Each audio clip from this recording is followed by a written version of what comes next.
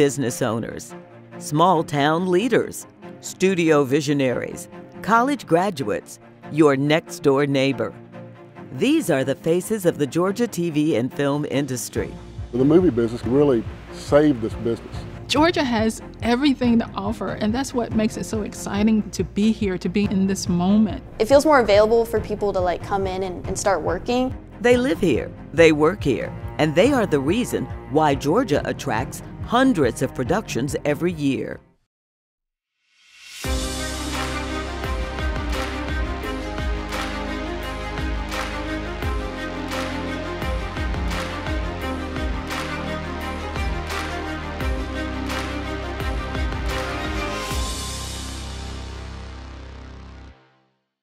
Right along I-285, just inside the perimeter, is home to the newest production studio in the state, Assembly Atlanta.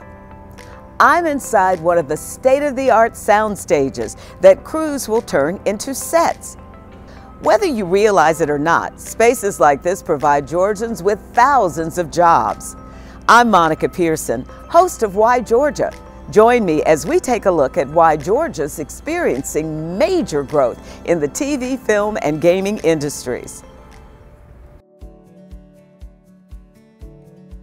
I think it's going to be transformative to this marketplace to have something like Assembly here. As the head of Georgia's film office looks over multi-studio plans for Assembly, she's excited to see how the development will transform the film industry. It's just amazing to see what is going to happen here over the next year or two. But to Lee Thomas, the growth she's witnessing in Georgia is no surprise. We have a great tax incentive. We have a deep and very experienced crew base.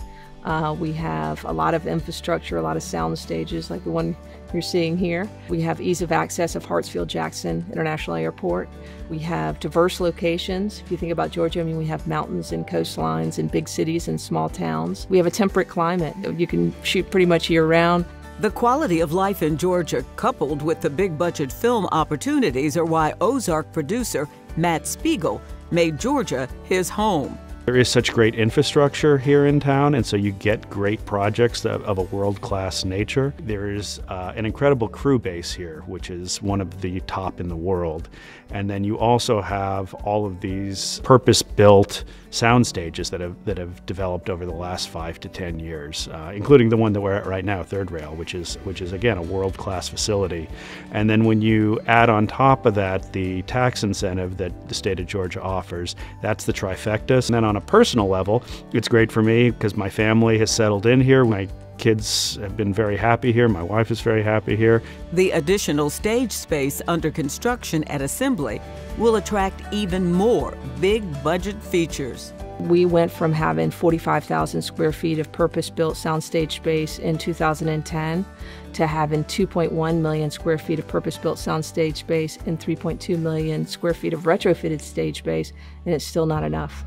That's why Assembly Atlanta is creating space to produce incredible content and also to serve the community. As we see the market change and special effects become more integral to the filmmaking process, it's really important to have, big stage space. Our state is an incredible place to live and to work.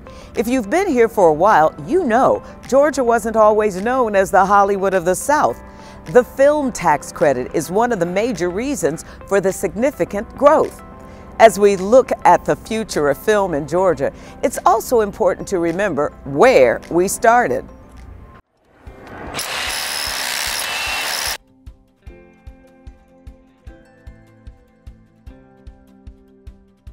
We had a history in the film business. Jimmy Carter started our office actually in 1973 because of the movie Deliverance, which shot in Raven County in 1972.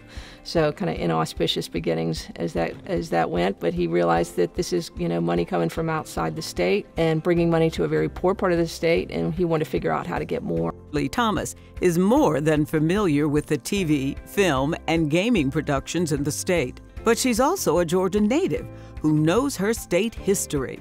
So you think about the 70s and the 80s here in Georgia, you know, all of like Glory and Driving Miss Daisy and Fried Green Tomatoes and, you know, My Cousin Vinny and like all of the Burt Reynolds movies, right? So there had a crew base had been built up and there was some infrastructure in place.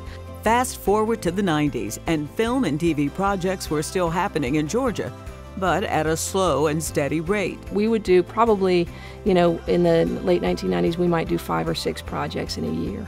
Jump ahead to today. Normally we do about 350 or more. So that's, you know, that's going to be a television series or feature films or commercials or music videos, but mostly television series and feature films. The driving factor? An impressive tax incentive passed in 2008. Georgia's Entertainment Industry Investment Act provides tax credits of up to 30% on film, television, and digital projects. That's a significant cost savings for companies producing feature films, TV series, commercials, and interactive games and animation. I mean, everything completely changed for us. I mean, we were trying to find any kind of warehouse that could support film and television. We had shows in the World Congress Center, which is typically used for trade shows and is back to using for trade shows. We definitely had to find a way to find more stage space, and I think, you know, in the metro area, there's very little of this kind of land that is perfect for a soundstage development.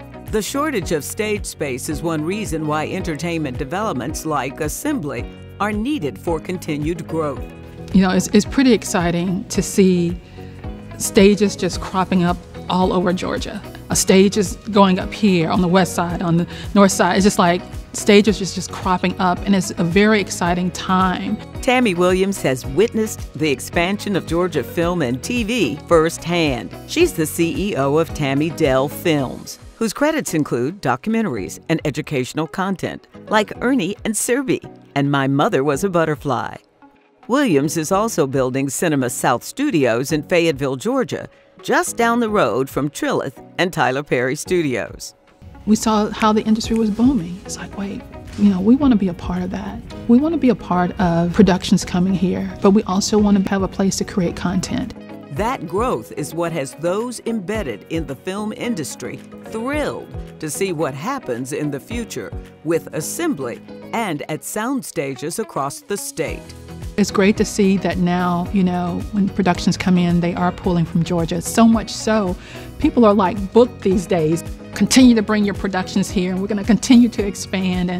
And that's why, you know, we have Cinema South Studios to be a part of that expansion. It's amazing to think what could happen. And now with the proliferation of all the different platforms and streaming services, it's hard to say where it could end up. For film and TV, the tax credit has really catapulted Georgia to a new place, a new level, and given us exposure to the world and the markets to come to Georgia. There's monetary reasons to come here. And now with Assembly Project and others like that, the infrastructure is also here to support the growing demand of content.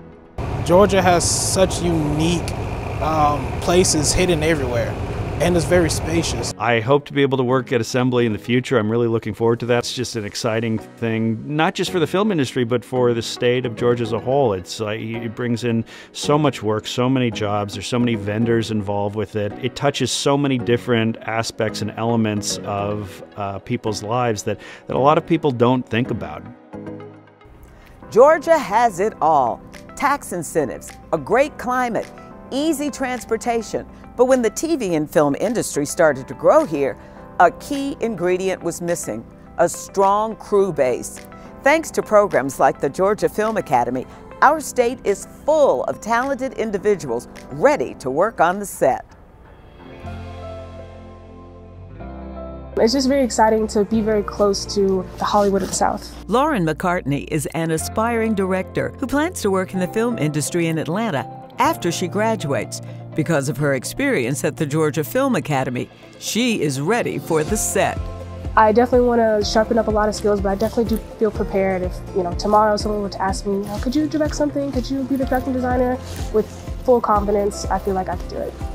Located adjacent to Trillith Studios in Fayetteville, Georgia. Students at the Georgia Film Academy learn from the best. A lot of the professors here have worked in the industry, so it's nice to get those connections and learn what it's really like to work in the industry. Athena Studios is providing new opportunity for students at University of Georgia. I feel like I'm going to work in a sense, you know, having that experience to be at a studio every day and just see everything that's going on, everything that's happening. I feel like it's a great opportunity.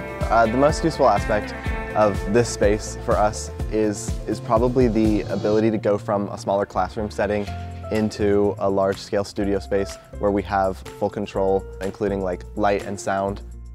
UGA students and the Georgia Film Academy are utilizing a 14,000 square foot soundstage at Athena to create sets and shoot in studios. It's an invaluable experience for students, especially those with big dreams. I have this desire to kind of touch as many elements of the film industry as I can. I want to go into screenwriting for television. I want to be a TV writer.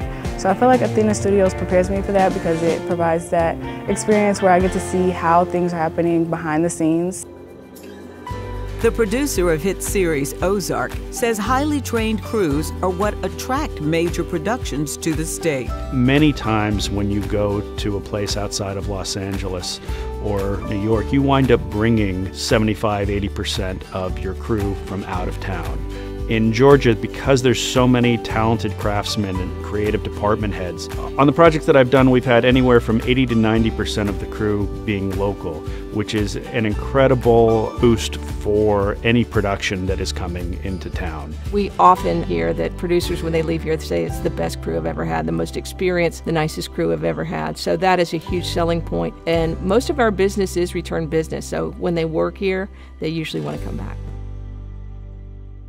The Georgia Film Academy started offering classes in spring of 2016. In 6 years, more than 10,000 students have registered for classes. This Georgia Film Academy graduate now has dozens of credits to his name, and his success story is just one of thousands. How the industry is transforming our workforce and giving an extra boost to our small towns.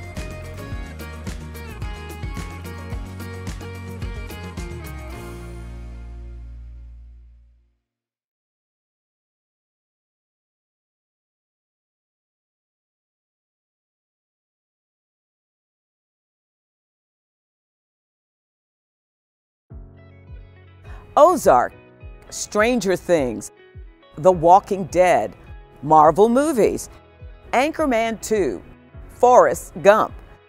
There are so many Georgia greats, TV shows and movies filmed all across our state. Now production teams are using our towns as backdrops, and the sets are full of homegrown talent.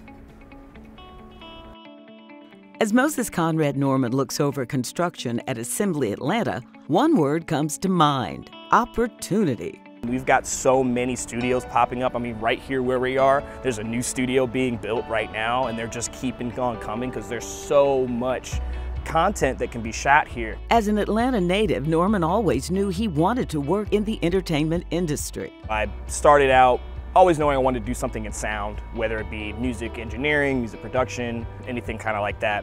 I hit up my buddy Ryan Dennett Smith, who was a producer here, and he was doing a short film. And I just had a little bit of interest in doing sound on location. Once I got on set, you know, the energy and the collaboration and the fun you have with everybody on the set was really what kind of like drew me in to really start putting a lot of my effort into it. But I knew there was like something kind of missing, some like fundamentals I wanted to get. So I found out about Georgia Film Academy. From there, it just took off. I mean, everything started popping off. I got offers for this, offers for that. So I mean, I really give GFA a lot of the credit to pushing my career forward and getting me to the place that I am today. And although he could have moved to LA or New York to launch his career, he chose to stay here in Georgia. Compared to the price of living in LA or New York, like, you can actually afford to live here. You know, I also am an Atlanta native, so that helps. But even if I wasn't, I'd still want to come here. The feeling is mutual for Nina Santiago, who is getting her start in the film industry. I thought about moving to LA, but since I'm from here and I love the city, like I just wanted to be part of the growing industry here, especially with like assembly coming together, and like it's just gonna be more jobs and like more films. She wrapped up a hands-on internship at Third Rail Studios. So we've kind of been able to do a little bit of everything under the film umbrella. Like we've toured facilities, we've learned to give tours of Third Rail, and then we've also worked with industry professionals, doing roundtables with them, learning a little bit about like their experience in the field, especially in Atlanta here. And the biggest part of our internship was creating a short film, so we had like full creative freedom over that. Because of her experience, Santiago has big plans for the future. Hopefully I'll be either like a production coordinator or working somewhere on set. I really want to go towards the producing route right now, and still be making my own short films and own films on the side and always writing. Plans that she hopes to accomplish here in Georgia. It's so new. It feels more like available. It feels more available for people to like come in and start working, rather than some like industry like in LA where everything's kind of already there and it's a lot harder to break into. And we've had over 150 productions, here in our community. About 35 miles east of Atlanta, the city of Covington has experienced growth from the TV and film industry. We don't have any vacancies on our square, which is very, very big in terms of economic development. In 2021, it was estimated $100 million in tourism spending in Newton County. And that saves about $200 a household in terms of taxes. I asked everybody where they're from. We had 3 different families here from London. They didn't know each other. They just happened to all be here at the same time. So we have visitors from all over the world. And we're excited to kind of show off our little town and extend some Southern hospitality to all of them. The business boom is part of what attracted Cinelee's 3 Ring to transform more than 160 acres in Covington into studios. The small town feel of Covington and its film history with its built-in backlot with the town square in Covington, plus the available land that allowed us to build this facility and have room for expansion was a major draw. We have serviced the First Lady on Showtime that first season. We've done P-Valley Season 2, NBC's Dancing with Myself, as well as Wild 'N Out Season 18. Those are just a few to name, and we have some filming right this second. And construction is already underway to more than double the available stage space. We are adding 8 new sound stages, a brand new office space, over 100,000 square feet of office space and vendor support space. We added 2 new mills. They're actually up and ready. So we're expanding quickly and rapidly and excited to take on new clients in 3rd or 4th quarter 2023. It's all about being able to provide our clients with more options and more stages and more space. The economic impact felt by productions runs deep, often leaving a footprint even years after the final wrap. A 100-year-old family business was about to close its doors. We really didn't know what the future was going to look like for us. But now a dozen trucks a day are loaded up and headed to sets across the state. The single phone call that changed the future.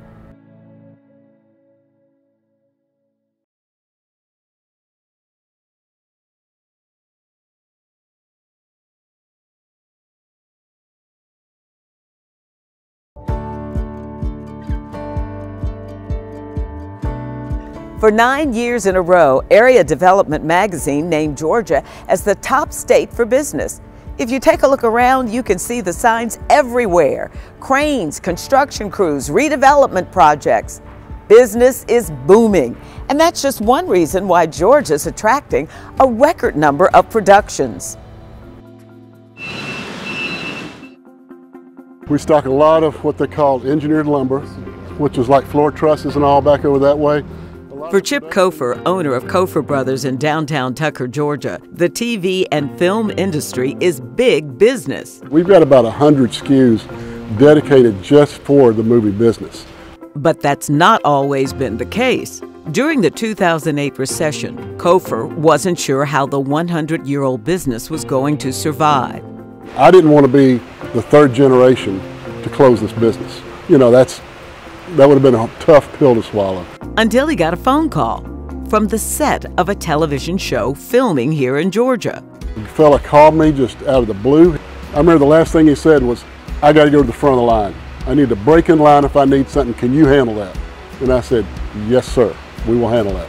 The company handles requests with the same sense of urgency today. It's very fast-paced. They always need everything yesterday, but that's what makes it fun. It keeps us on our toes. Some days we can have 2 trucks waiting on us when we open. Some days it can be 10 trucks waiting on us when we open. When they come, 9 times out of 10, the orders are complete, and we try to get the production in fast, in and out, and that's our main goal, is to cater to them for the most part. It's such a rewarding experience for us to get involved in something that basically really saved this business. The experience for Kofor Brothers is not unique. Atlanta Film Consultants serves as the connection between film crews and small businesses around Metro Atlanta and has seen the exponential growth firsthand. With our business, it started out really focusing on helping productions find local experienced crew. What started to happen is they were coming to us looking to us more as consultants. So asking which entertainment lawyers really are the best to work with for their type of production, or accountant firms, which ones to work with there. From there, the request expanded to all industries. If you think about it, a film is like setting up a small business. Catering industries, the real estate industry, car rentals, hotels, prop houses, accountants, law firms. Film comes here not just because of the tax credit. I think they come here for the vendors and for the film crew and the fantastic studios that we have and are continuing to build, which we need. I hope it continues to grow. I hope we continue to need to look for more items that they might need to help them out. It's so fun when I go to the movies or stream something on TV and can say, you know, I was a part of that. The relationship between businesses and productions in Georgia will continue to set the entire state up for future success. And the future is certainly bright. Companies already are meeting the need for more space. Cinema South Studios just opened in Fayetteville. Athena Studios pushed geographic limits and opened in Athens. Tyler Perry Studios is just one of several studios expanding to add more stage space. Now it's up to all of us to make sure the success continues. Visit whygeorgia.com for ways that you can support Georgia film. Thanks for watching this episode of Why Georgia. I'm Monica Pearson.